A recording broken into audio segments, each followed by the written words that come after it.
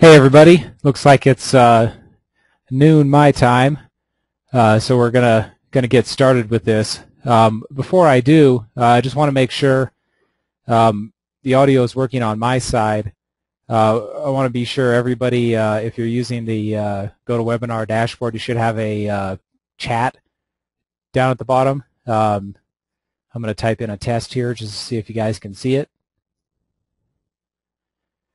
This will be just to let me know that I'm not just talking to empty air and haven't turned on the broadcast properly here.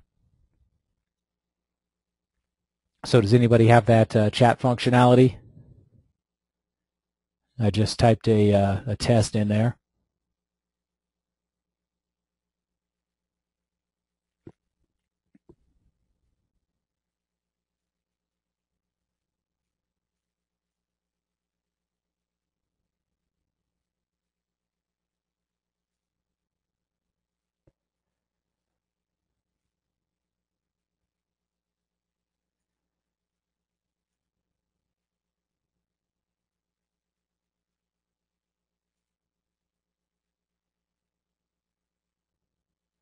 I'm going to unmute everybody. If anybody has a microphone, just let me know if you can hear me.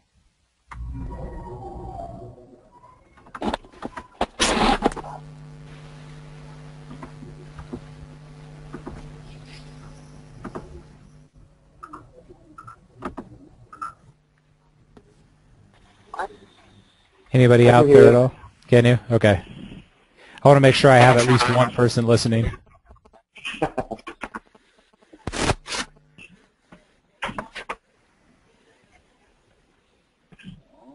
Okay, I see nobody's replied to the chat. Do all you guys have the chat active? I typed in a response.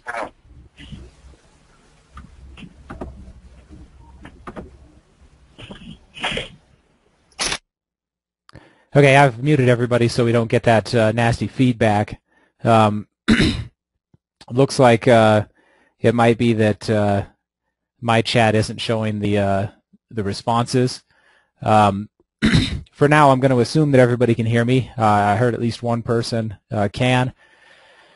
At the end, when we do Q&A, we'll have you guys just use the put your hand up, and then I will unmute you so you can ask the questions in audio, since it doesn't look like my chat is working. With that stated, let's get started here. Hopefully everybody can see my screen. We are doing EZVPN this time. So this webinar is for network engineers, people that might want to use this in the real world, people that are getting ready especially for their CCIE security lab. It's one of the, I guess, harder to configure topics when you get it on the lab. So we're going to try to do a breakdown of the configuration, all the little parts and pieces, so we understand what they all do. So it's hopefully a little bit less confusing. I know that the configuration, when you see it for the first time, at least on the server side, looks like a big wall of text. So like I said, we're going to break down each of the individual configuration components. So here's kind of a breakdown of the topics we're going to see. We'll start out with doing an intro. What is EZVPN? Hopefully most of you guys have an idea of what that is already. How to configure the server, how to configure the client, how it differs between configuring it on a PIX or an ASA versus a router. And then we'll be doing some lab demos of the various types of EZVPN so we can see it. Like I mentioned, at the end, we'll be doing a little question and answer. We'll be doing that audio again because my chat doesn't look like it's working. And then I'll direct you to some further resources at the end so that after the webinar you can still ask me questions and other members of CCBOOTCAMP and so on. So before we get started here, just a little bit about myself. I've been in the IT industry for a little over 15 years, and I've been doing strictly network engineering and security engineering for the last 10 or so. Done a lot of work on the Las Vegas Strip. A lot of those networks there. All the Caesars and Flamingo and the Rio and things like that. The Wynn, Stratosphere. So I do have some experience doing this in the real world, not just in the classroom or in the lab. In addition, I don't have my security CCIE. I passed the lab last time, but failed on the open-ended questions, so ouch there. But in any case, I have a good idea of how you might see this on the lab, so I can speak from that standpoint as well. So with that said, those are, I guess, a little bit of my credentials. Let's get started here with EZVPN. All right, so what is EZVPN? The idea behind it is to make the configuration of VPN a little easier. Anybody who's ever seen the configuration for EZVPN might go, yeah, that's a little bit of a misnomer. It's not really easy to configure. Like I mentioned, it does look like a wall of text, the configuration, the first time you look at it. A lot of people end up, for that reason, doing it from ASDM or SDM, the GUIs on the devices. I'm kind of the opinion that you shouldn't push the button if you don't know what it does. So I like to do things in the command line, or at least understand what all of those lines of text do. So EZVPN, the whole idea behind it is you centralize policy for your VPN connections on a central head-end device, maybe at your corporate office or data center. That policy can then be pushed out to the clients when they connect. The clients have a just 6 or 10 lines of configuration on them, and that makes it a lot easier to roll out clients. This is particularly helpful when you've got a lot of remote access clients, the software clients, as well as you want to send out, say you have 200 branch offices around the U.S. and you want to send them all out an 800 series router so they'll connect up. You can pre-configure those, send them out. All the person has to do is plug them in, and they'll automatically connect up and have a VPN tunnel rather than having to manually configure all of those devices on site. So that's the easy part. That's why it's easy. You do a little bit of upfront work configuring the server, and after that, the clients are next to nothing to configure. Okay, so the EZVPN server, like I mentioned, is a head-end device, and this is the basics of how it works. You do IKE phase 1, and that works just like a regular site-to-site IPsec tunnel. In between IKE phase 1 and 2 is where kind of all the work happens. You have optionally XAuth authentication, so they don't just have a pre-shared key like they would with their ISACAMP policy. There's also an additional prompt for username and password, and that gets used most of the time with EZVPN. Like I said, it is optional, but almost everybody uses this. After authentication occurs, IKE mode configuration actually pushes out the rest of the IPsec policy to the device, as well as other things like DNS servers, Win servers, IP address, split tunneling ACLs, and so on. That all gets pushed out in between IKE phase 1 and 2. After that IKE mode configuration happens, you move on to IKE phase 2, negotiate the SAs, which were sent by the server, and the tunnel is now up.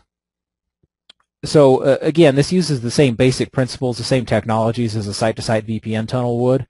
It just has these additional phases here that happen in between IKE phase 1 and 2.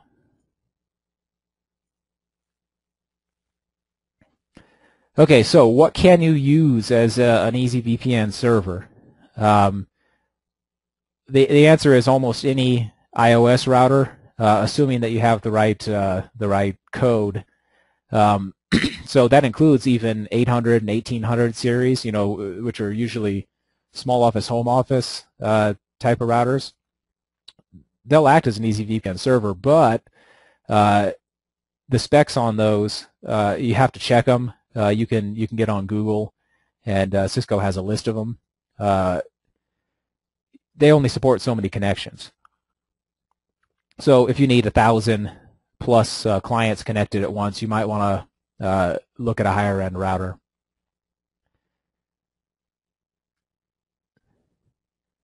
Okay, so the clients themselves, like it says here, they're usually lower end routers. You're free to have a more powerful router be a client, but again, these are usually not used for site-to-site type tunnels. They're branch offices, small office type things, and even software clients. So usually it's lower end routers, 800 series routers. With the ASAs, only the 5505 can be a hardware client for EZVPN. So you can't have a 5510 or 5520, something of that nature. The software clients are the Cisco VPN software. Hopefully you guys have all seen that, but if you haven't, it's this little Cisco golden lock down here.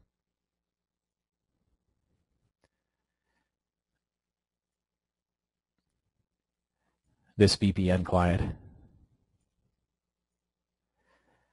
Okay, so as it says here, the clients just have kind of a basic IKE policy set up, and then a little EZVPN config, and we're gonna see the config coming up here shortly.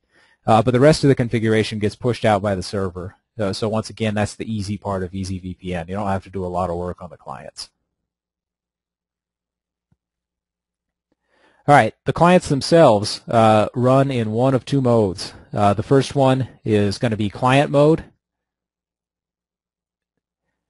And with client mode, when you connect up to the server, an IP address gets pushed out to you from a pool that's configured on the server. Everything on the inside of your network from the client's perspective is going to be NATed, port address translated, to that address. This is by far the most common mode you see with EZVPN. The other one you don't necessarily see as much. So client mode, this is going to be when your software clients connect, and even a lot of times when your hardware clients connect as well. So the second mode here is network extension mode. The addresses aren't going to be translated. You are going to have a real routable, at least real on your network, routable IP space behind the client. So this is really similar to a site-to-site VPN. You have to have those devices pre-IP'd with something that routes on your network, and you have to route the traffic from your head end across to the client.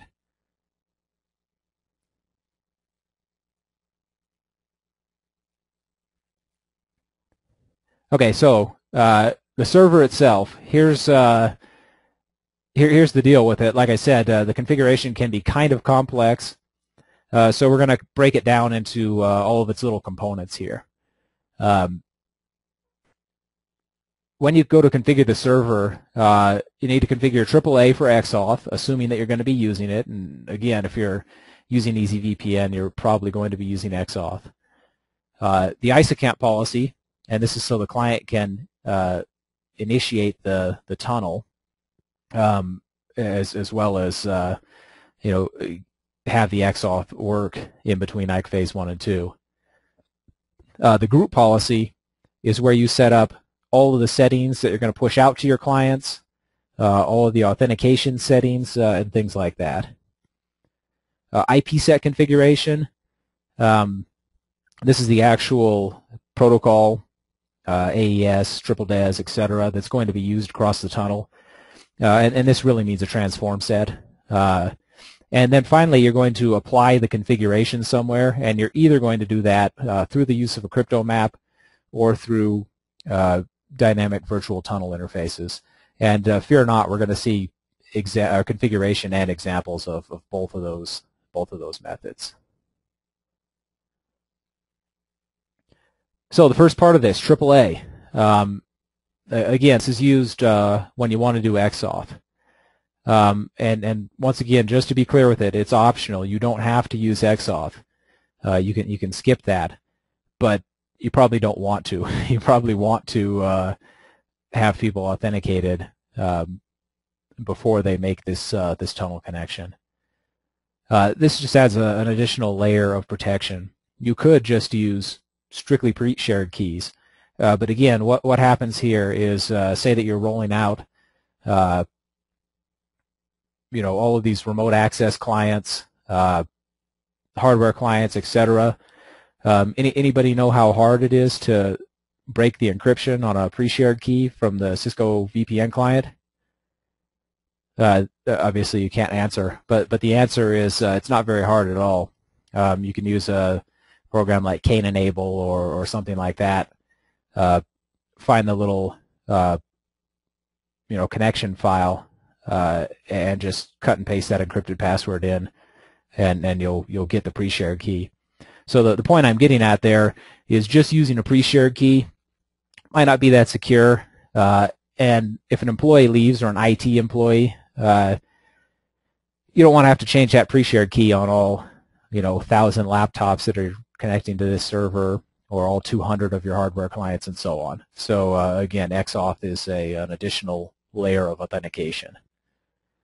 Okay, so the commands here, not that difficult if you've seen any kind of AAA before. AAA new model that sets up AAA on the device, and this is for iOS router. AAA authentication login, the name of the group you're going to create, so you can call it ACS or EZVPN or whatever you want, and then what method you're going to use to authenticate. You can authenticate locally with a TACAX server, Radius server, and so on. And then finally, AAA authorization network, again, a group name and the method you're going to use. So no more difficult than that. Like I said, pretty basic AAA.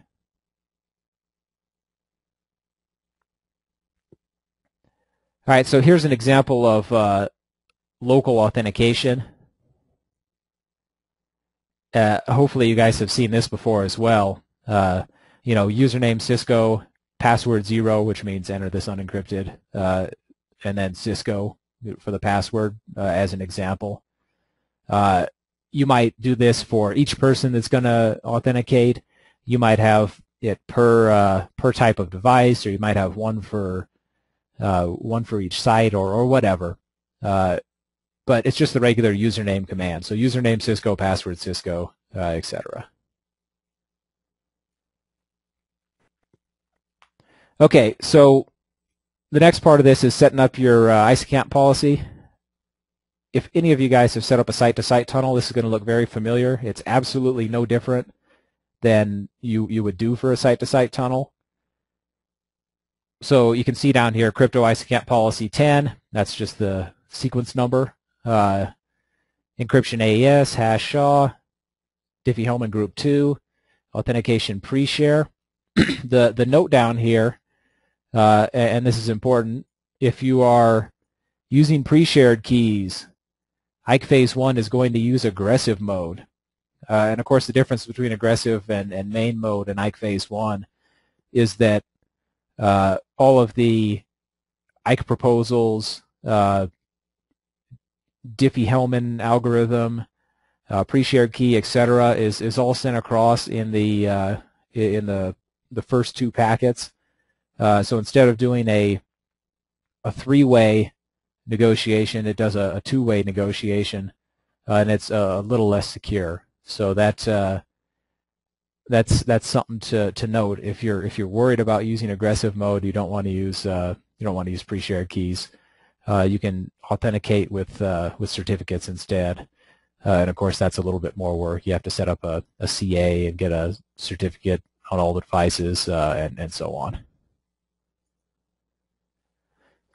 Okay, the group policy. This is the main part of the configuration for EZVPN. This is, as it says here, where the server is going to do all of its work.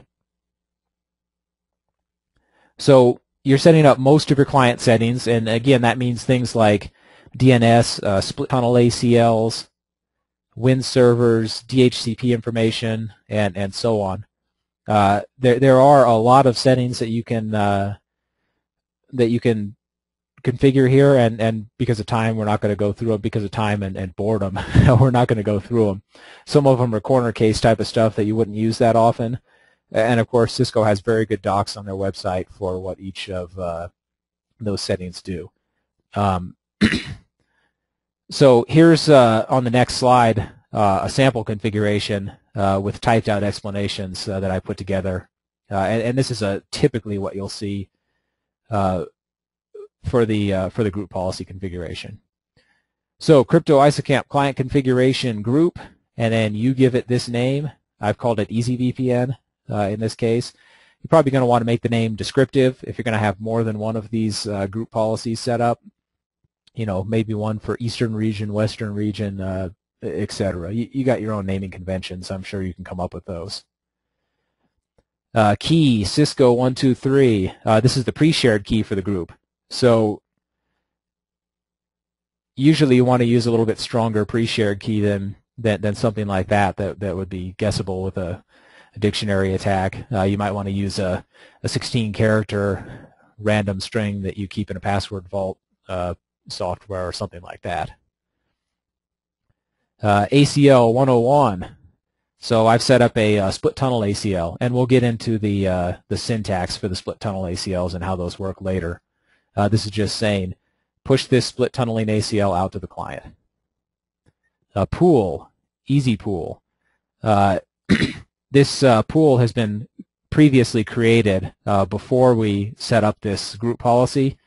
And this is what the clients are going to receive when they log in the case of client mode. And remember, client mode, this IP address gets pushed out to the client, and everything gets NATed through this IP address for the tunnel traffic.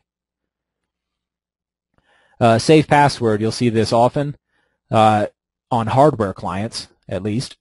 What this does is it allows the XAuth credentials to be saved on the client, and that means in the running configuration of the device, startup configuration, running configuration. The point of that is, again, so that you can ship a device out, like a 800 series router. Once it gets to the site, they can just plug it in. You don't have to talk somebody on site through typing in the command to manually connect. The device will just connect up. So that's a typical group policy. Again, not an exhaustive list of the settings in here, but one that you'll kind of typically see. All right, not much to say about the IPsec configuration. This is basically your transform set, and it's exactly the same as you would type in for a site-to-site tunnel. So crypto IPsec transform set called EZVPN is going to use AES and SHA. Again, very typical. Hopefully, all of the audience that's watching this has probably set up a site-to-site tunnel before and is familiar with the transform sets. All right, so we've configured all of that, and that wasn't all that difficult. Again, once you break down what each section does. So just like with a site-to-site VPN, you type in all of these things, and they all get pulled together and referenced, usually in a crypto map, and then you apply that crypto map to an interface. So same concept here. You can tie together the group policy, the transform set you're using, the peer you're going to connect to. All of that stuff is going to be put together in a crypto map. Or there's an additional way to do this. And again, this tends to be one of the confusing topics on the CCIE lab. Dynamic virtual tunnel interfaces. This is used for a little bit more advanced configurations.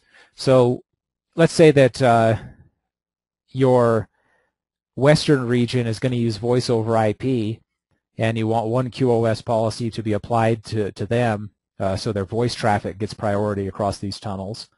And for your East, you're not going to be using VoIP phones, but you are going to be using video, so you want a different QoS policy to be applied to those clients. That's what dynamic virtual tunnel interfaces get used for. You basically create a virtual interface that's a template for each of these connections. The group policy gets applied to that virtual tunnel interface. When a connection is made, an individual virtual interface is spawned using the settings from the virtual tunnel, and that includes things like, again, QoS policy or different login credentials or what have you. And again, you can use that so you can have different groups of clients having different tunnel settings. So basic EZVPN, yeah, the crypto map works and it works fine. If you need to get a little bit more advanced or granular, then dynamic virtual tunnel interfaces might be what you're looking for. And we'll see examples of this, the configuration put up on these slides, as well as when we do the practical lab demo. You guys will get to see how that works. Okay, so there's a two-part configuration for the crypto map. First, you create a dynamic crypto map, and that's going to set the transform set, and if you want, reverse route injection. Then you're going to do the crypto map itself, which is going to reference that dynamic crypto map. So use this transform set and use reverse route injection, as well as referencing the AAA commands. Or you can do it another way. See if I can clear off these drawings here. You can set up a authentication, authorization, group policy, etc. Reference that different group policy in an ISACAMP profile, and then the ISACAMP profile can be referenced in the dynamic crypto map, and then that, in addition, gets referenced in the crypto map. It sounds like you're doing a lot of steps there, but it'll all become clear when you see the configuration example. It's really not that hard. And again, it gives you a little bit more flexibility. If you don't need to go quite as far as per tunnel, dynamic virtual tunnel interface configurations, but you do want to have, like I said, maybe different settings for remote access clients versus hardware clients, etc. You can do it this way.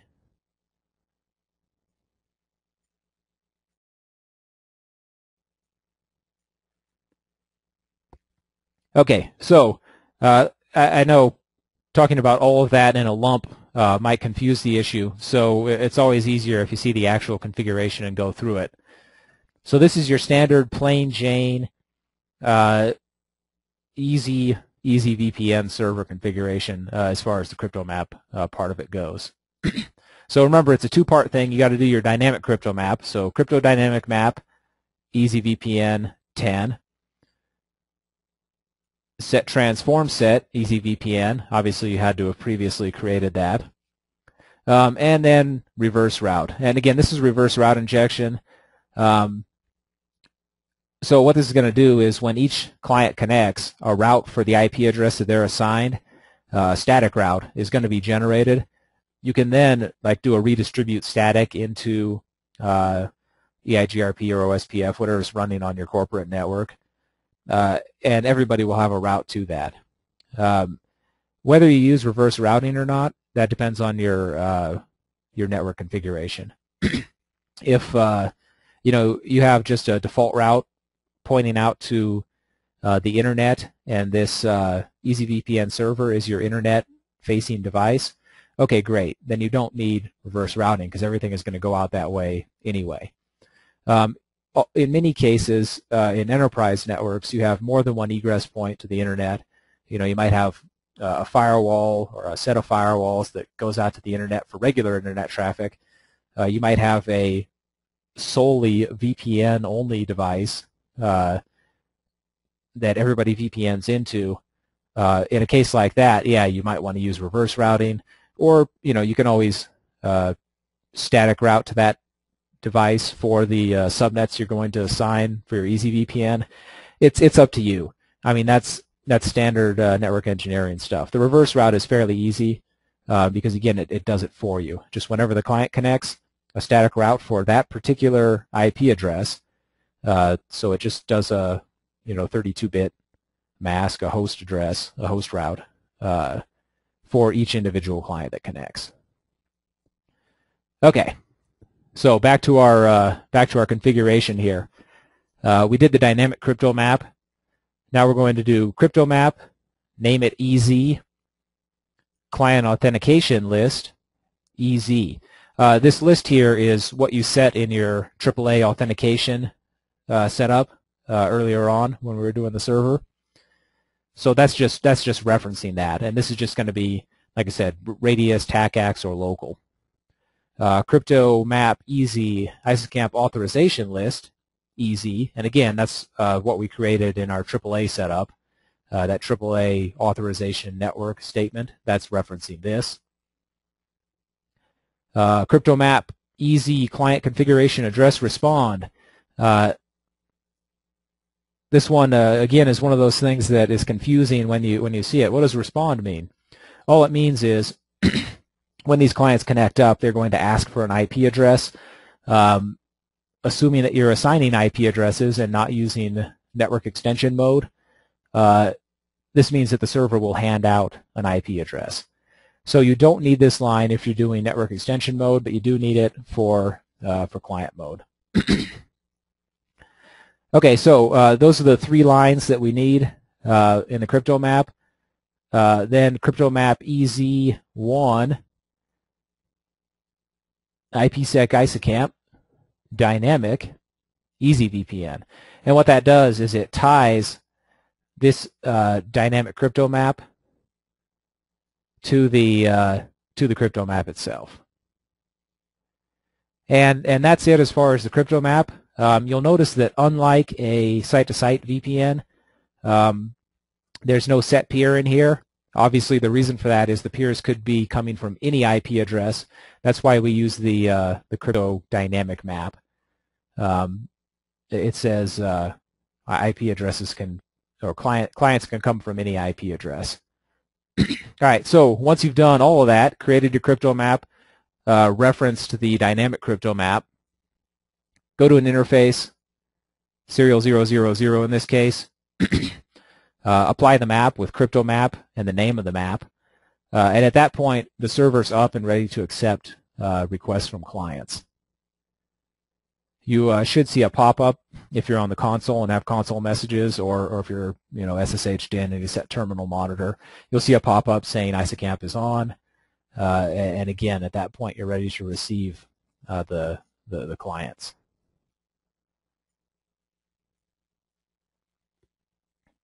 Okay, we mentioned earlier that if you wanted to do different group policies for different people, maybe one for remote access clients and one for your hardware clients, or one for marketing and one for engineering, or whatever. You can at that point use the ISACAMP profiles. So in this case, we're only creating one ISACAMP profile. Crypto ISACAMP profile, I called it EZV. You are going to match identity group, which means this ISACAMP profile will be using the group EZVPN. Instead of having this in the crypto map, you put the authentication list and the authorization list in this ISACAMP profile as well, and the client configuration address respond. So you could create a second ISACAMP profile, reference a different identity group, which again, that's the group policy.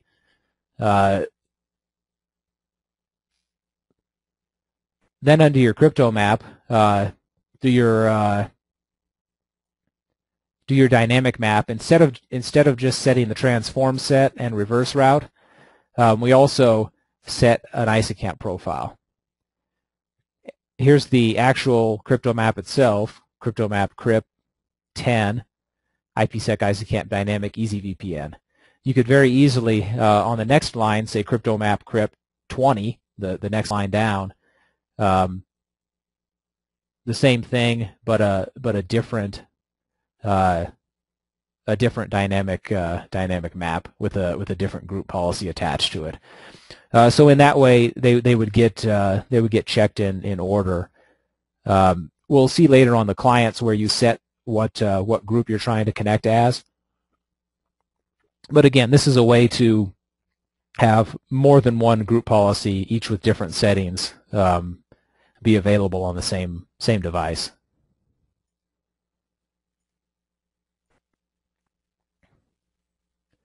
All right, dynamic virtual tunnel interfaces.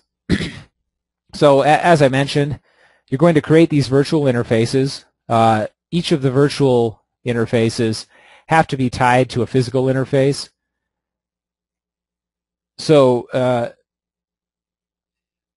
the peers are going to connect to the physical interface's IP address, but depending on how the ISACAMP profile is set up for each of those virtual interfaces, again, you can apply different policy, and that usually gets used to do QoS.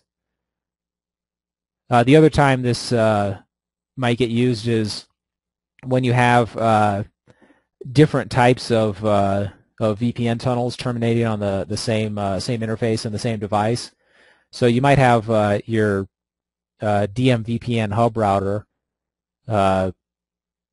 already up and running some site-to-site tunnels, but you want your remote access to use EZVPN. In a case like that, you could use dynamic virtual tunnel interfaces as well. So both of those technologies could be running on the same device.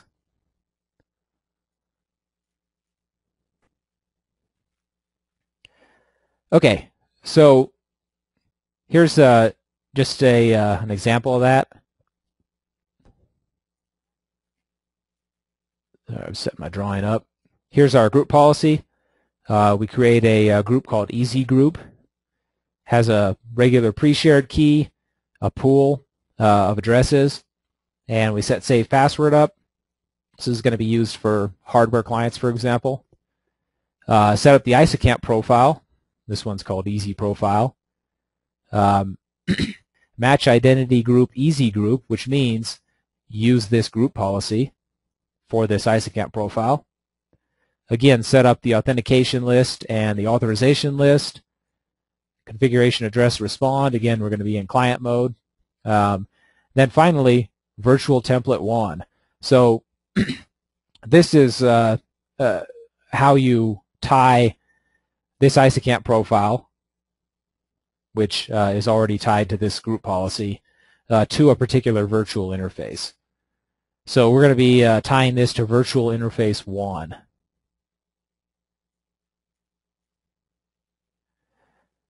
Okay, got to create a transform set still because we're still going to be encrypting traffic. So our transform set here is called EZTS. It's going to use AES and SHA. Instead of creating a crypto map, we're going to create an IPsec profile. This one's called EZ Profile. And we'll set the transform set in there. So this takes the place of the crypto map. All right, here's the virtual interface itself. Interface virtual template 1 type tunnel. So again, this is virtual interface number 1, and that's what we referenced in our ISACAMP profile. IP unnumbered serial 001. The unnumbered means we're not giving this interface a static IP address.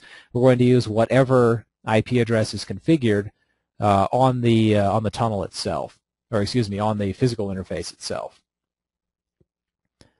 So we set the tunnel mode to IPsec IPv4. We're going to be using IPsec. And then finally, tunnel protection will use our IPsec profile, EZ profile, and that's the profile that we've set up here. So again, we are setting up the transform set in this IPsec profile. sticking it on the tunnel, that's going to let the tunnel know, okay, we can initiate IPsec tunnels on serial 001 using its configured IP address. And then just to go back one slide here,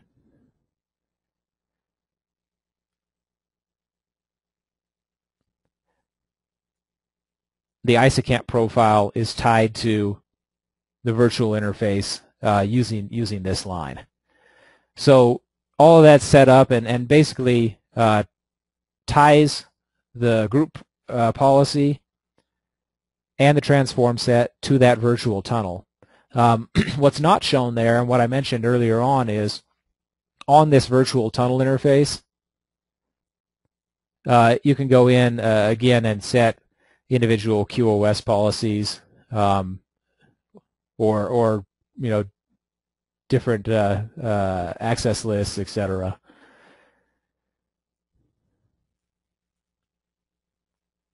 All right, so that was the server portion, and like I said, don't worry, we're going to take a look later on at an actual configuration, and we'll see how to verify that it's up and running and all of that good stuff. So the server has a lot to it, a lot of different parts and pieces. The client configuration is super easy, and this is where the easy part of EZVPN comes in. You set up an ISACAMP profile, or excuse me, an ISACAMP policy, just like you would for a site-to-site tunnel. Set up the client configuration, and that's where you set up what server you're going to connect to, what the pre-share is, etc. And then inside and outside interfaces. So your outside interface is going to be facing the internet, and your inside is facing your corporate network. Once you set both of those up, you're free to connect to the EZVPN server, and as you'll see, there's not really much configuration to it.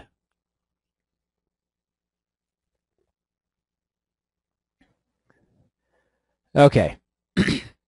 It says here, as stated before, the ISACAMP policy is optional. Did I state that? I did. Okay. When you configure your client configuration on your client device, and again, these are the hardware clients we're talking about, like an 800 series router or an 1800 series, etc. You don't have to configure an ISACAMP policy at all. There's actually a default list of ISACAMP policies when you set up the client that will automatically get inserted on the router. Generally, you do, though, want to set up an ISACAMP policy, but you don't have to. So, yeah, the configuration for the ISACAMP policy is standard. Crypto ISACAMP policy 10, authentication pre-share, hash SHA, encryption AAS, group 2, etc., just like a site-to-site tunnel. Of course, it has to match one of the policies that you have configured on your EZVPN server.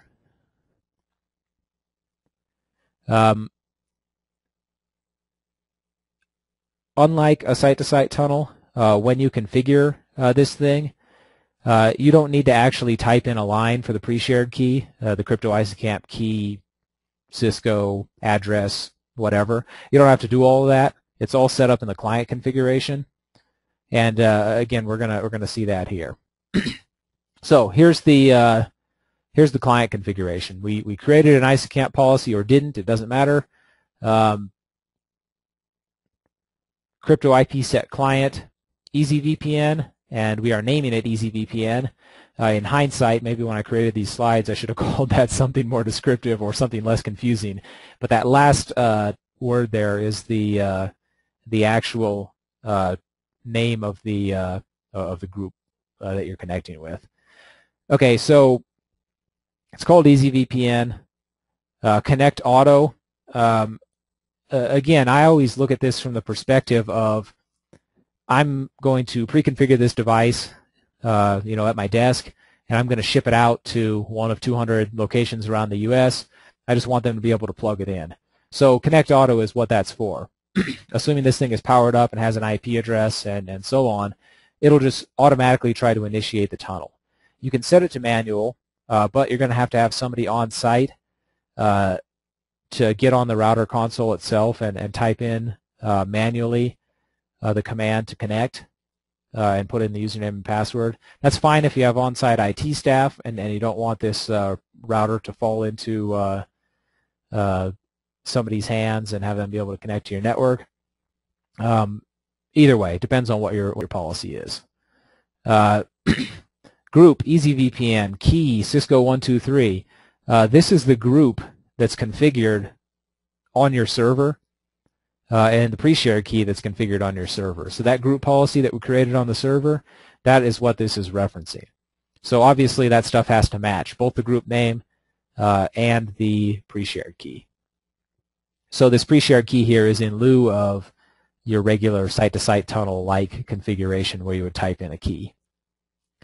Mode client, and you could also use network extension if you were using that. We'll see an example of that later. But this is the client mode where it's going to request an IP address and NAT everything through that IP. Peer, 20.1.1.2. In this case, that's the address of the EZVPN server. Obviously, it's usually going to be an internet routable public address. I just used the one that I set up in my lab.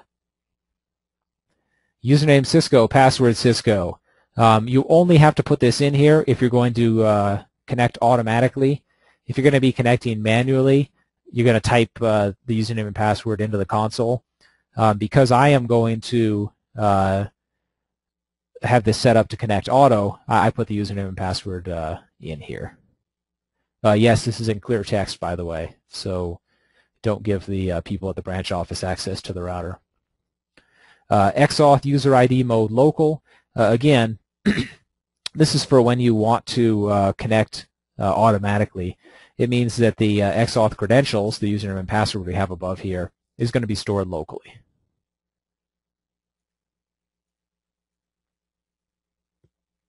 All right, so to actually apply this, you just need to set your inside and outside interfaces.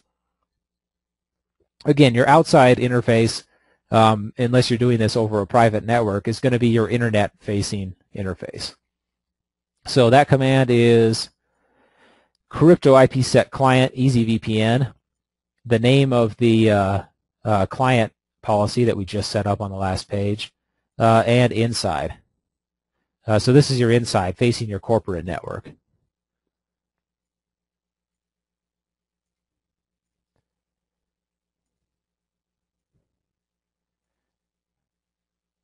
Sorry, I'm having trouble with the tools here. Here's my internet-facing interface, serial 001, and crypto IPsec client EZVPN and EZVPN. You don't have to say outside. You just have to type in the name, and you didn't type inside. There's only two choices. So good. You can see here you've configured this, and assuming that you have set up to connect auto, like I did on the last slide, the router is instantly going to try to make the connection. It'll come up assuming that you've configured everything correctly. All right. On the ASA, you can set up, well, it says here, an ASA can also be either a VPN server or a client. Only the ASA 5505 can be a client. I mentioned that in the beginning of the presentation. So there are some similarities in the configs. I'm showing the 8.0 code because that's what they're currently using on the CCIE lab, and that's what I'm what I'm familiar with. I don't think there's a lot of changes until you get to. I don't think there's a lot of changes to this, but I'm not running 8.3 or 8.4 in any of my customers that I work with or labs. In the Q&A, if anybody is, they can speak up. All right. So your ISACAMP policy, your IP pools, split tunnel ACLs, transform sets, etc. Those are typed in just like in iOS. So there's the similarities. The ASA for all kinds of VPN connections uses group policies and tunnel groups instead of that group policy being set in the Crypto ISACAMP client. So here's an example of the group policies, some of the differences. Group policy EZVPN internal. So that means internal means the group policy is configured on the device itself, not on like a remote radius server. Once you've done that, it's created. You can then go group policy, the name, EZVPN, and attributes. That drops you into a sub-configuration mode where you can set up the address pool, whether you're going to use split tunneling or not. If you're using split tunneling, what the split tunnel ACL is. And then things like password storage enable, which, like it says here, lets clients store the password locally.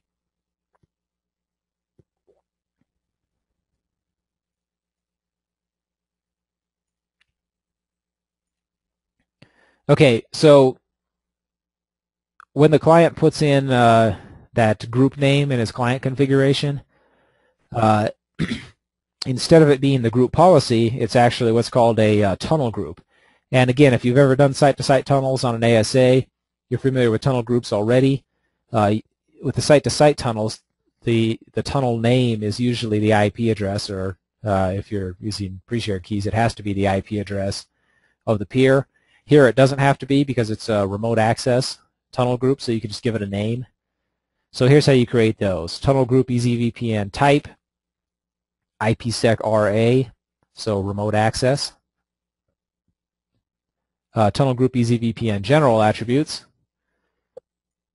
The default group policy for this tunnel group will be EZVPN, and that's the group policy we created on the last page. Tunnel group EZVPN IPsec attributes.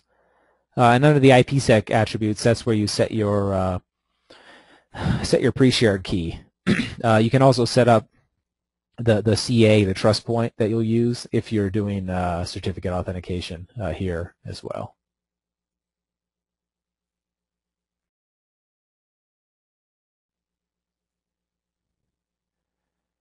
Okay, so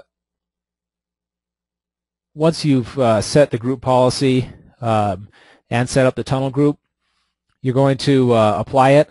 And like it says here, very similar to doing the crypto map version on IPS. You create a dynamic crypto map. You set up your transform set and reverse routing if you want it under that dynamic crypto map. You reference that dynamic crypto map in the regular crypto map and apply that to the interface. There's no virtual tunnel interfaces on the ASA, and of course QoS is much more limited on the ASA than it is on an iOS router. So kind of pick your poison there. Do you want to terminate this on an ASA? Kind of depends on what configuration you need. Do you need, granular QoS? If so, do it on a router. If not, you're fine doing it on the ASA. So here's an example. Crypto dynamic map, EZVPN 5. Set your transform set EZVPN. Set it to use reverse route. Then create a normal crypto map, EZVPN 10, referencing the dynamic crypto map. Finally, ISACAMP enable outside. That turns on ISACAMP. That's a very common thing that people forget. They do this whole configuration for EZVPN, apply a crypto map to an interface. It doesn't work. What's happening? It doesn't work. Maybe my settings are wrong. Show crypto ISACAMP. No ISACAMP SAs. What's happening? I know I have this set up right. It's because you forgot this command. You have to enable ISACAMP on the interface that the clients are going to be connecting to. So remember that in real life, remember it on the CCIE lab, etc. So here's how you apply it to an interface, crypto map, EZVPN, interface outside. It's that simple. Of course, if you want, you can do different group policies and have different lines in your crypto map. Like I said, one for hardware clients, one for remote access clients, etc. Final note here. Remember to NAT exempt traffic from your inside network to the client addresses.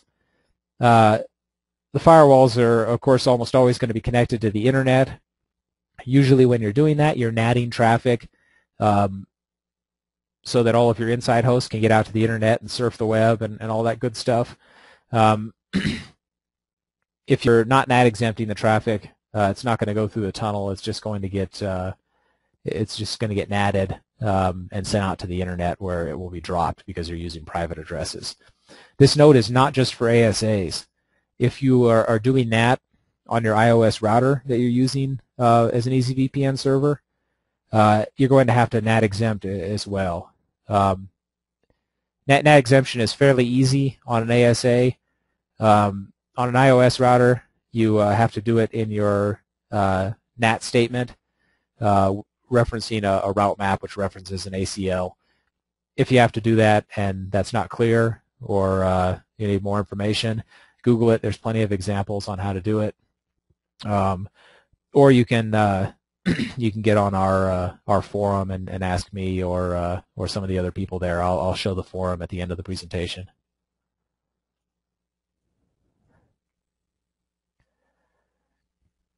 Okay, EZVPN client on the ASA. We've mentioned before it's only 5505s, little baby ASAs, and it's done by using the VPN client commands. So here's an example config, and I will say that I have not used the 5505s as a client myself in the real world or even in a lab. So this example is straight out of the Cisco docs, but it'll probably work. So VPN client server, whatever the IP address of your server is. Again, I used a private address, but it's going to be a real internet address in the real world. VPN mode client, or it could be network extension if you're using network extension mode. VPN client, VPN group, EZVPN, password Cisco. So that's your EZVPN group on the server, your tunnel group, and the pre-shared key for that tunnel group. VPN client, username Cisco, password Cisco, and again that's your XAuth credentials. And then finally VPN client enable, and that turns on VPN. Like I said, I haven't done this one myself. The EZVPN hardware configurations or hardware clients that I've used have all been routers. So somebody can speak up in the Q&A session at the end if they've done this. Okay, so that's it for the lecture part of the presentation. Now let's see how this actually works. So we're gonna do this first with kind of a small network here. Router 1 is going to be our hardware client, and router 2 will be the EZVPN server. And then we have some routers on the respective corporate networks for each of these devices, and they're basically going to be acting as hosts. So router 3, think of it as a PC, connecting to some servers or something. I got a couple of loopback addresses on router 4. The 30 network back here as well. If all goes well here with these configurations, and they should because I pre-configured them and tested them, then once router 1 connects to router 2, router 3 should be able to ping into these networks, and then the return traffic should go back. So let's take a look at that. Let me get connected to all the devices here. Got them booted up. I just want to make sure that they're still on and responding. Hey, there's router 1. I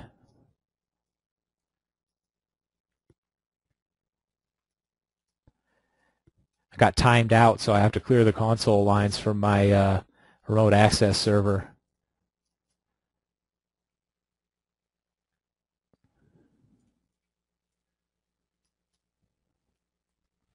Okay, you don't have to memorize that Visio that I put up earlier. I'll reference back to it throughout the rest of this demo. Okay, normally in a class at this point I would quiz you on what configuration we need to do first, but again, we're kind of limited with the chat functionality. I'm just going to click on it one more time here to see if I got anything. Yeah, still no chat. So I'm not going to not going to quiz you and try to get you to remember. I'll just show you the configuration. Okay. So first we're going to do basic EZVPN, and again I have these pre-configured in Notepad, which I think is the best way to type in commands. Lets you easily edit them and see them as a whole, rather than putting them in the router and then doing a bunch of show commands and section commands and so on. So if you recall, we had to set up AAA. So here we go. AAA new model, authentication login. We're calling this easy, and we're going to be doing local. Just for the ease of use here, I'm not going to use a radius server or something like that. AAA authorization, network, easy, and local as well. So pretty basic stuff there. If you recall from our Visio here, router 2 is going to be the server. So we'll go to router 2 and paste that stuff in. Next up, since we're doing local, I'm going to need a local username and password that the client can reference, can log in with when we do the XAuth authentication. So yeah, I got that pre-configured here as well. Username Cisco, password Cisco. So that takes care of our AAA setup. Fairly basic, and it's not too much harder even if you wanted to use TACACS or Radius. You would just have to do the TACACS server host, whatever the IP address is, and the key, and then set this line here up to be group TACACS or group Radius. Okay, next part of our configuration, ISACAMP policy. Pretty basic here as well. I'm using AES and SHA because I like to use the most secure stuff available. Using Diffie-Hellman Group 2, and we'll be using a pre-shared key. Again, much easier. I don't want this to become a presentation on setting up a CA, even though it's not that hard. This will cut down on the confusion. Okay, I've created an ACL here. Mentioned earlier on in the presentation that we talk about split tunnel ACLs, and this is how they work. You set up your access list with permit statements for the networks that you want to protect. These are not the client-side networks at all. It's just permit IP from your corporate network, from your corporate network, from your corporate network to any. That's how you do the split tunnel ACLs. I know it might sound a little bit backwards because you're thinking in terms of the client that this is getting pushed out to. You know, the client would be coming from itself, whatever its network is, to the corporate network. So remember that little trick or whatever. You're configuring the server. It's from the perspective of the server. We want to encrypt traffic coming from the corporate network going to anywhere. So I'll paste the ACL in, the split tunnel ACL, and again that's going to be referenced later on during the group policy setup. The pool configuration. We didn't see this earlier either. We just saw it referenced within the client configuration. But it's really easy to set up. IP local pool, the name of the pool, starting IP address, ending IP address. Really, really simple. Hard to mess that one up. Okay, here's our client configuration. So we're going to create this group policy, client configuration group called EZVPN. The pre-shared key will be Cisco 123. And once again, normally in a site-to-site tunnel, you would type that after you did your ISACAMP policy, crypto ISACAMP key, Cisco, whatever address. Instead, we're putting it here in the client configuration. ACL 101 means we will be using split tunneling, and we will use this ACL for split tunneling. That's the ACL that we just created a few steps ago. If you don't put this line in here, you won't use your split tunneling, and all of your traffic for the client will be attempted to be tunneled through the network. Whether you use split tunneling or not is up to you. If you don't want to use it, you just don't put this ACL line in. Pool easy pool is simply the pool here that we created above. That means clients using this group will receive one of these addresses. And finally, save password. That allows us to locally save the password here. Okay, so I'm going to paste that in.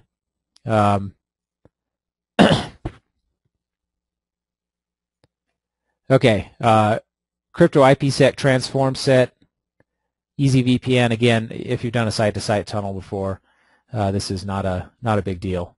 It's just the transform set we're going to use. Okay, if you remember, we're going to do the basic setup here, which is just done with the crypto map. So here's our dynamic crypto map, which is going to set the transform set, and yes, we're going to use reverse route. If you get on here in router 4, that's our client on the corporate network back here.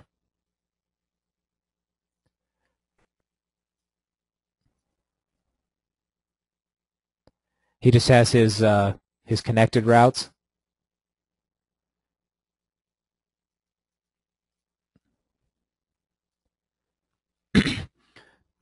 And you can see here that he's running EIGRP. He's peered up.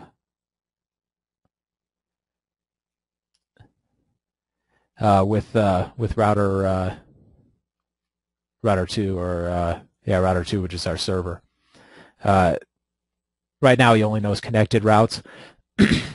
Assuming we're properly setting up reverse route injection, router 4 should get the client pool addresses when they connect. So we'll be sure to check that once we get these connected up. Okay. Here's our regular crypto map, and again, we're going to set the authentication list to EZ. That's up here. We're going to set the authorization list to EZ, and again, we created that up here. Client configuration address respond. Remember, that means that this server is going to hand out IP addresses from the pool that we created here. So let's paste all of that in.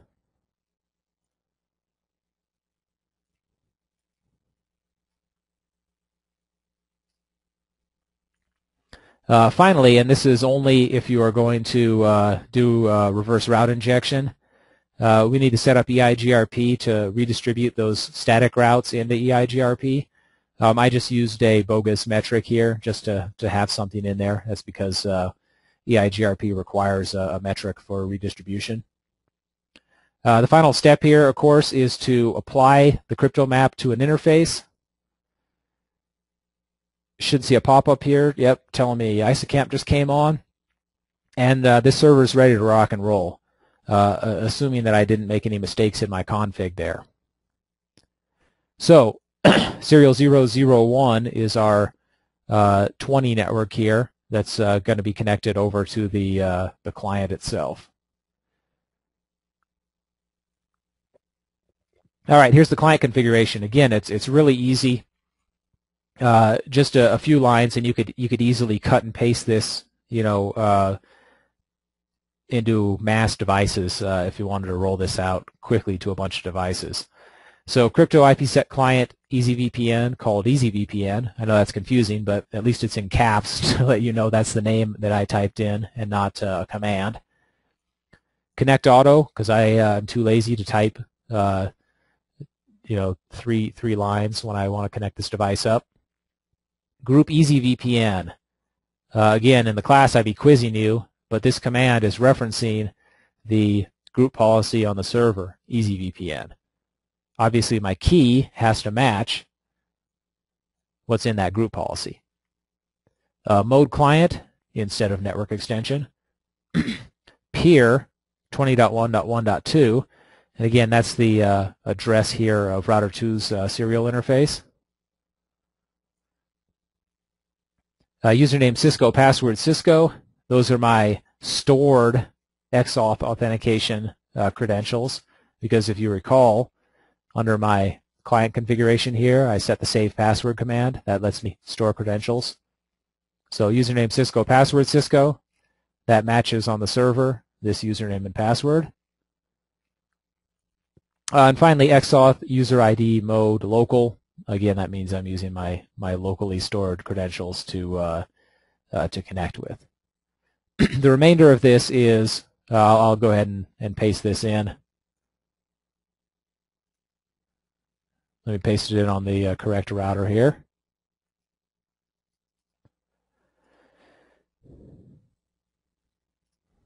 Okay, so that's all in there.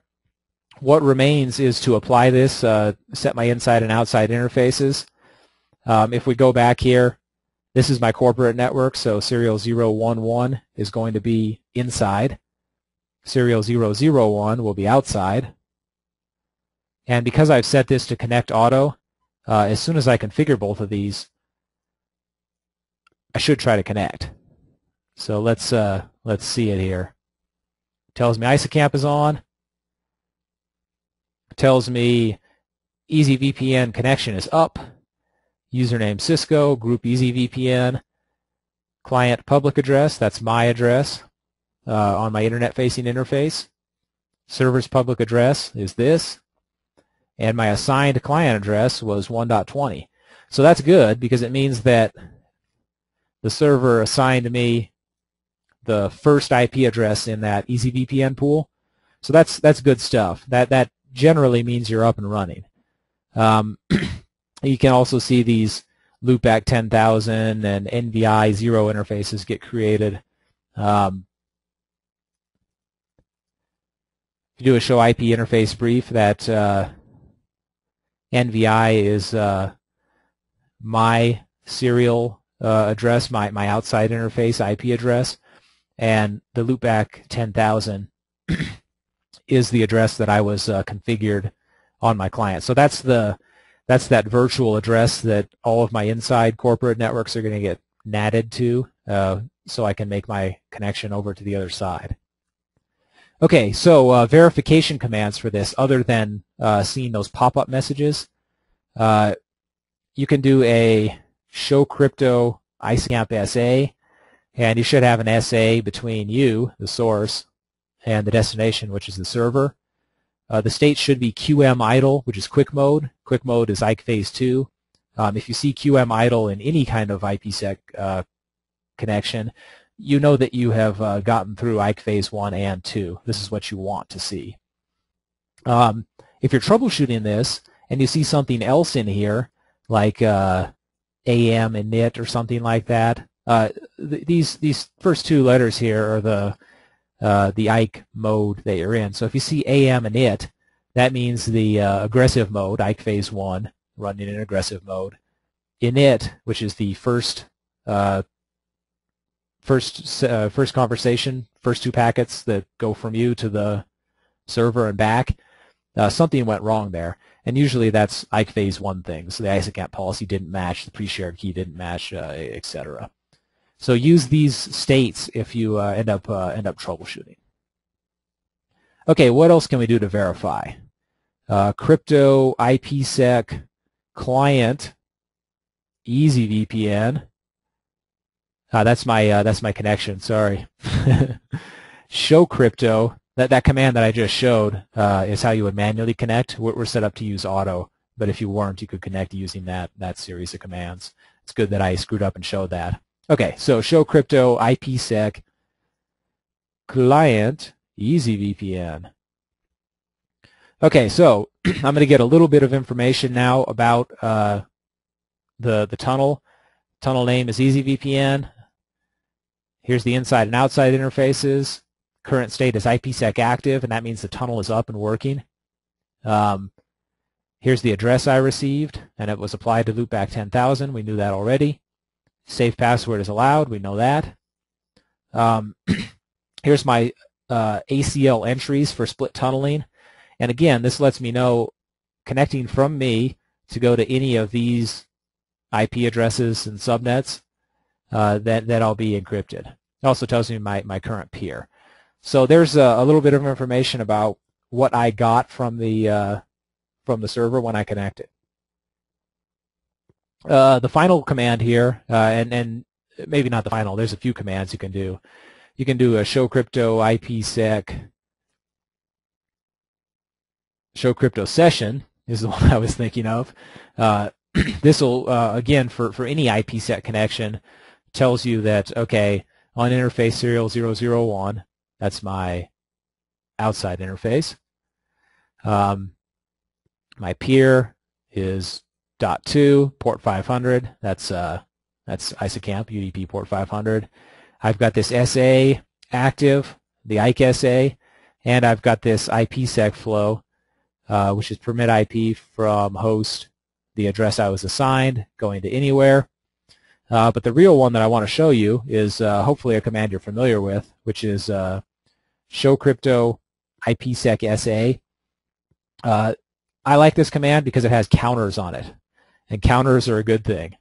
So this tells us that I have this IPsec SA, and I got counters for encapsulation and decapsulation.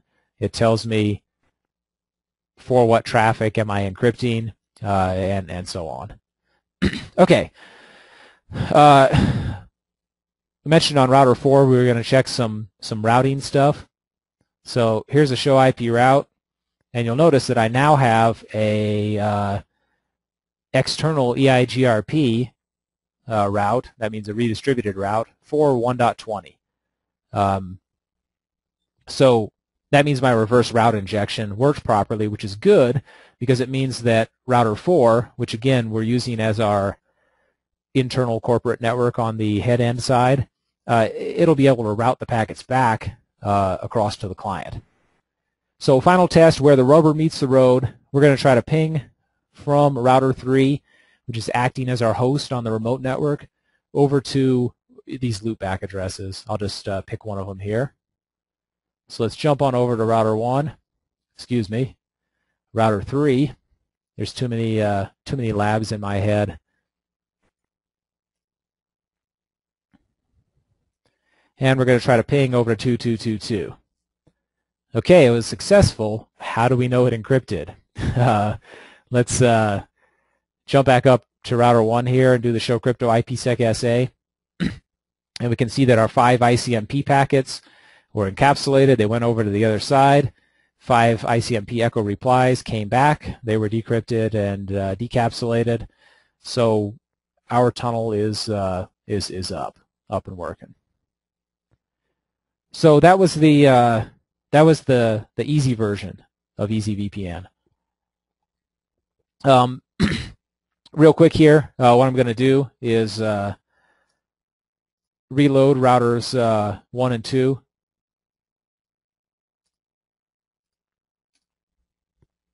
They're going to come back up in their default state, and we're going to show you the dynamic virtual tunnel interface version of this. Okay, so a lot of this is going to look the same. AAA new model, you know, our authentication lists, I called them local list in this case. Still have a local password, still have the same or a different pool, different set of IP addresses. AES and SHA, pre-shared authentication, group 2, still have a split tunnel list, it's the same one. Same client configuration, all this stuff is the same. Where we start to differ here is we have an ISACAMP profile called Easy Profile, matching identity group Easy Group, which means for this profile we'll be using this particular group policy. Here's my authentication and authorization lists up here referenced. And I'm going to be using virtual template 1. So we saw all this in the presentation. Here's my transform set. I created an IPsec profile, again, in lieu of a crypto map. Here's my virtual template 1. That's what we're using for this particular ICAMP profile. IP unnumbered serial 001, which again, if we go back here, that's going to be our internet facing or where we want the peers to connect to. Tunnel mode, IPsec IPv4, and finally protect traffic using this particular transform set. Then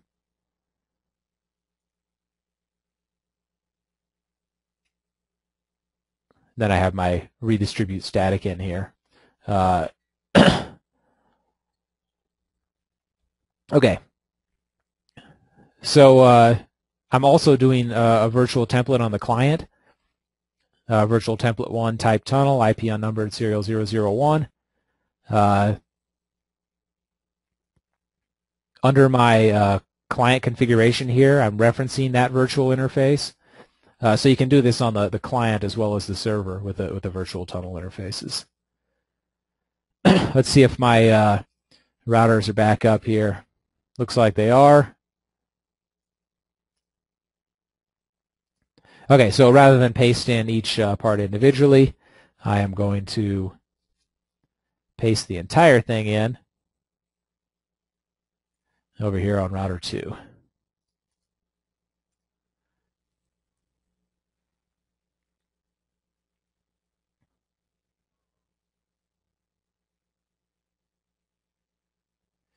Okay, that's all in there. ICAMP is on. Virtual template 1 is set to down. Let's grab the configuration here for the client side. And again, it's just going to connect auto because I don't want to type in, looks like I typed in the peer name wrong here.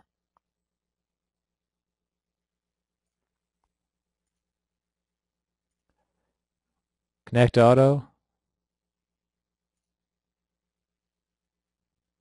My group screwed up there. That was a little odd.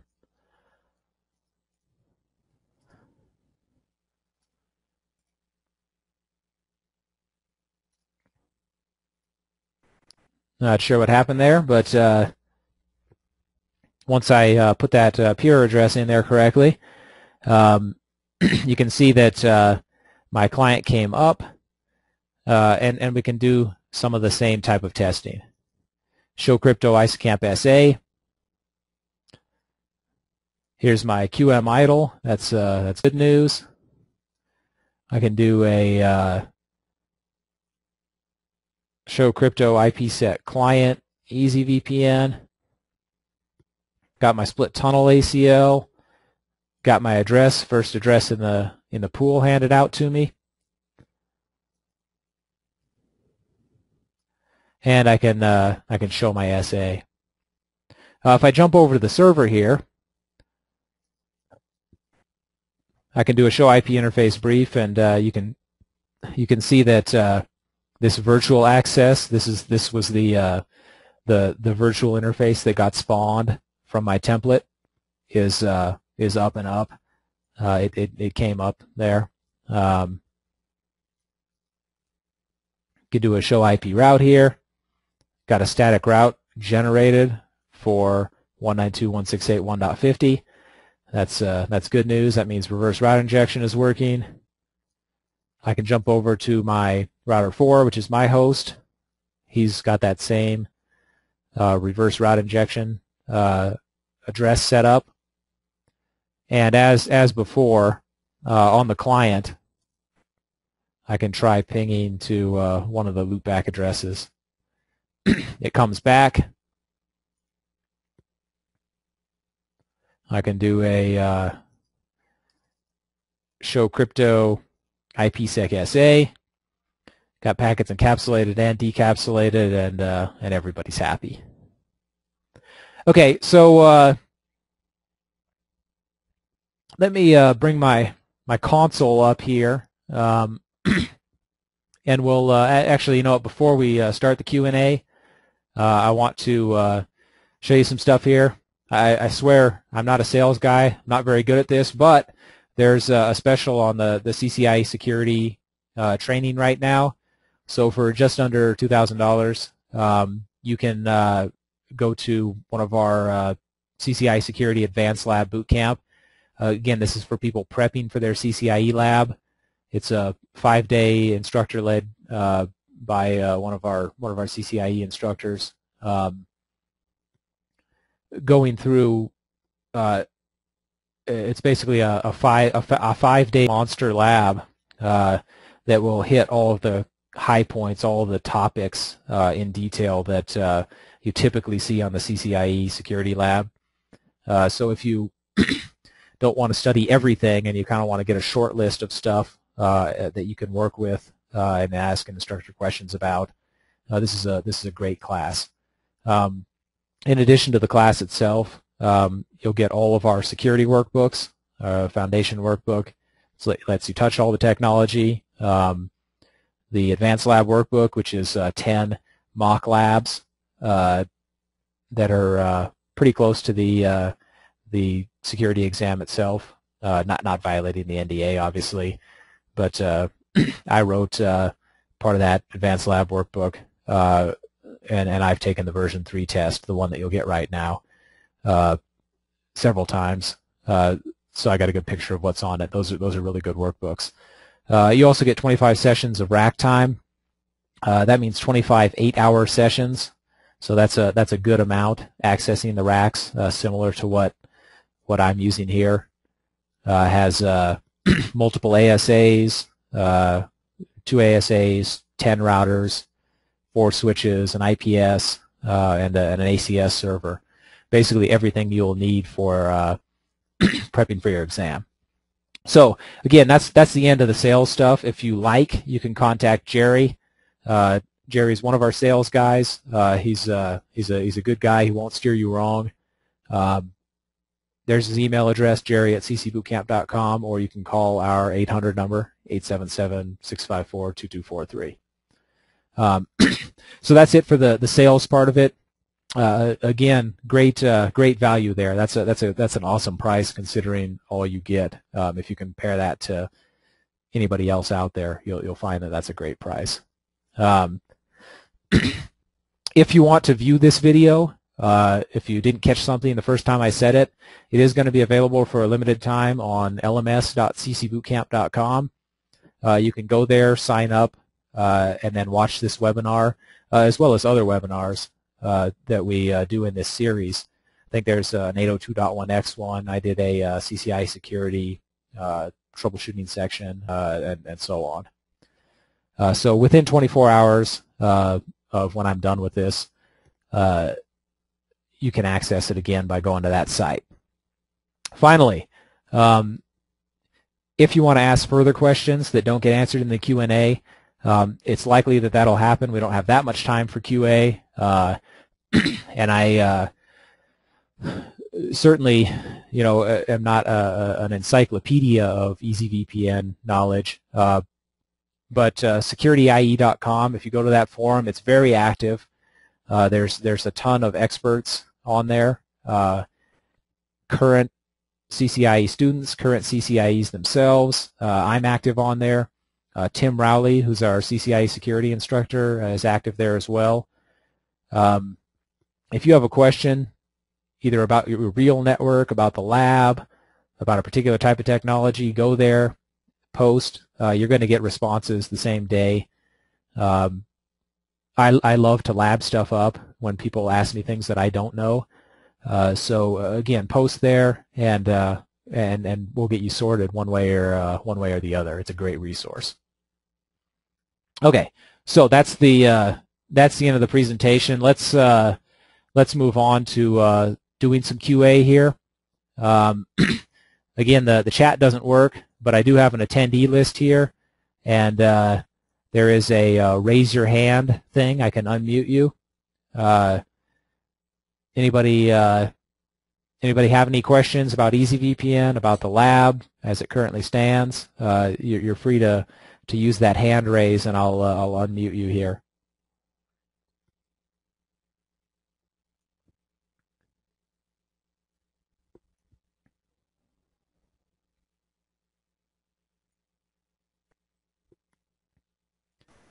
Okay, Aaron.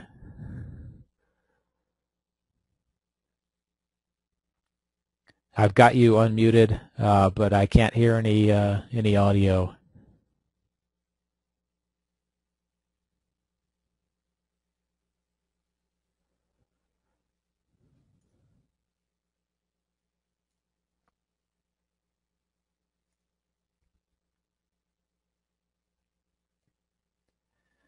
Yeah, I'm still not hearing anything. Okay, I see that the hand went down there.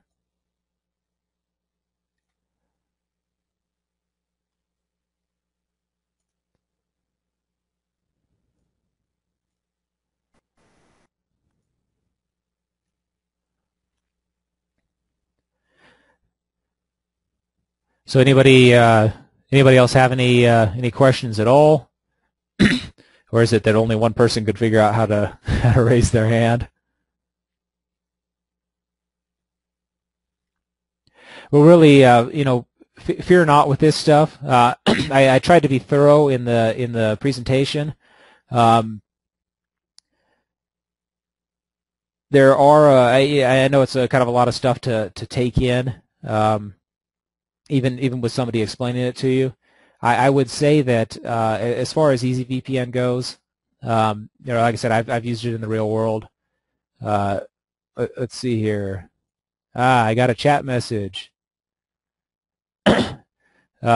Okay, so there's a questions box. See if you can you can type stuff in there.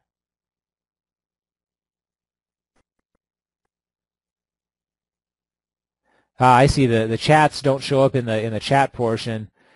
It shows up here. Okay, so I'm going to try to expand this a little bit so I can actually see it. I do see a lot of chats here. Okay, so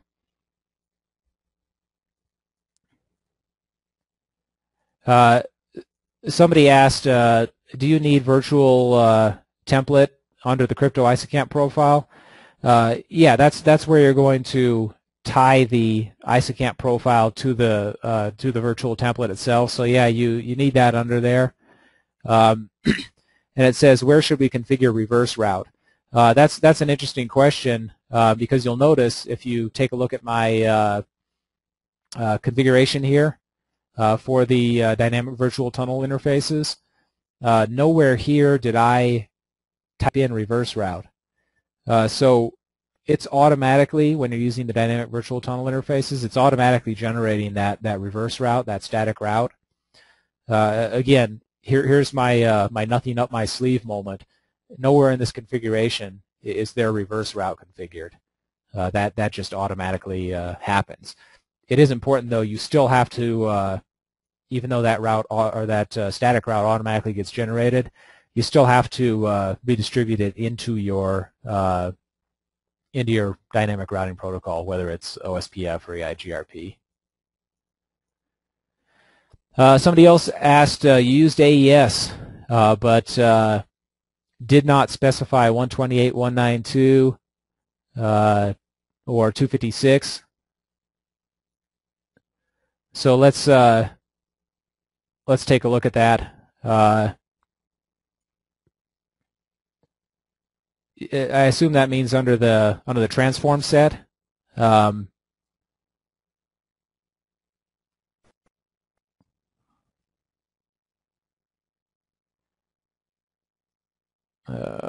Show crypto sessions. Does it show it under there? Doesn't say whether it's using AES or not. I know the ISACAMP policy will show the IKE part of it uses 128. Show crypto IPsec SA. Does that show AES or not? It doesn't.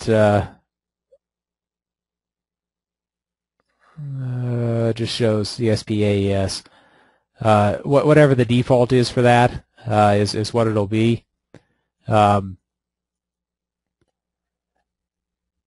if you want, you can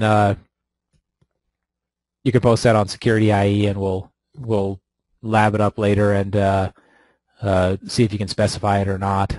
Okay, the next one, although just a demonstration, have a preference on why to use default AS128 versus 256. No, it was just a demo. So I used the default.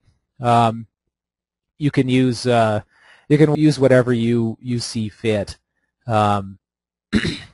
If you feel like it's not going to put significant load on a router to use AES-256, you can certainly do that. And I always like to use the most secure protocol that I have available to me. So that's my preference. Scott asked a general question here about the CCI Security Lab. Does that lab have the IPS included? If you mean, and I assume, you can correct me here if I'm wrong, I assume you mean the CCI Security Lab rather than iOS IPS on my demo. The Security Lab for sure has IPS in all of its forms on it. So yeah, you have to prep for that. Okay, so that's the end of the questions that I have listed here. Scott, was that what you were asking? Were you asking about the CCI Security Lab in general? CCBOOTCAMP rental rack. Yes, for both. So when you come to our classes live, you get assigned a rack for the duration of the class, and not just for business hours. You get it for after hours as well. And yes, you have an IPS available to you as part of the rack. That means one of the appliance IPSs, not the SSM module for the ASAs. That's not part of the security lab. Just the appliance is. So yeah, when you do rack rentals or the classroom IPSs, you're using our same racks, and they have an IPS in them.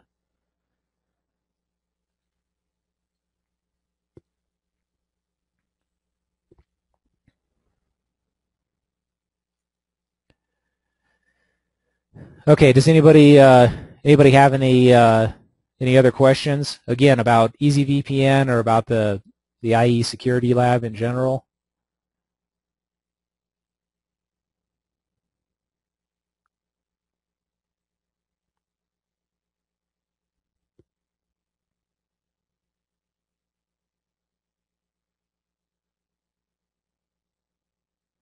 Okay, I'm not seeing anything come in. Once again, I would urge everybody, if you are either prepping for your lab or just a security professional in general, that Security IE forum is a really active forum. It's not like something where you'll post a question and wait a week. You'll get immediate or fairly immediate responses to whatever questions you have, and it can really help cut through some of the learning curve that there is for prepping for your lab, or even if you're not prepping for the lab, just needing general info or specific info even about a particular feature, whether it's EZVPN or something else. Anything that isn't easily asked in this Q&A, and you may have wanted to do it somewhere else, that Security IE forum is a great resource. So I urge you to sign up for that and post anything. All right, so I guess that's it. I want to thank everybody for coming.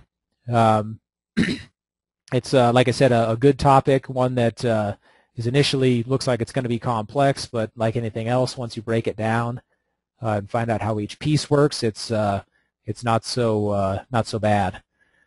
That's it for the presentation, and hopefully you got some good information out of it.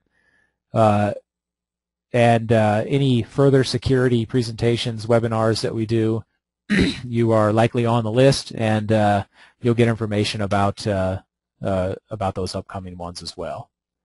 So thanks a lot once again, and I'm gonna go ahead and sign off.